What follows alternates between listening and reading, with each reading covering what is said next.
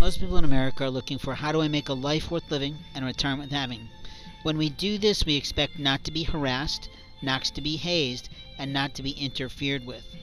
Our life is our life, but other people like to play games in our life. They like to harass us through technology. Technological harassment today is on major rises across America, with retail employees that should be working in their hourly paid jobs, but they're not. They're playing games all the time, on the job, on their breaks, and sometimes off the clock. As a result, they put themselves and their corporations at major legal risk. They don't understand this because they think, well, I'm off job. No, you only met that person, you only saw that person, you only involved yourself with that person on the job. Therefore, you are a legal liaison of your corporation, and you just put yourself in a lawsuit.